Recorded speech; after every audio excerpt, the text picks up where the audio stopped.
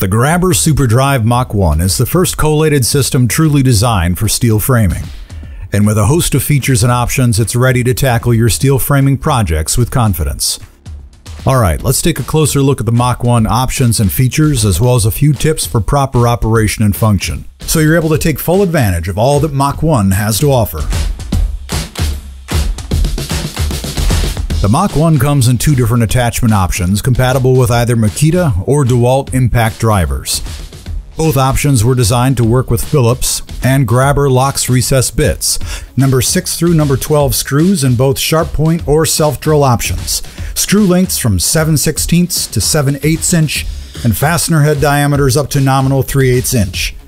The Mach1 comes with a robust set of features, including a no-slip tip. It ensures solid contact with the metal surface and prevents walking. A swivel feeder track for both right and left-handed operation. And a quick removal strap. With Mach1, feeding collated strips is quick and easy.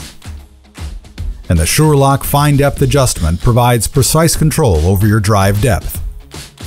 When using the Mach1, there are a few things you'll want to know so that you're operating it safely and getting maximum productivity from the tool. Ensure the driver is not in reverse.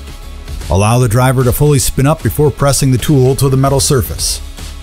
Press the tool to the metal surface, maintaining even and consistent pressure until the fastener is fully driven in. For best results, position the tool at a right angle to the work surface as much as possible. Keep the driver fully spun up as subsequent screws are driven.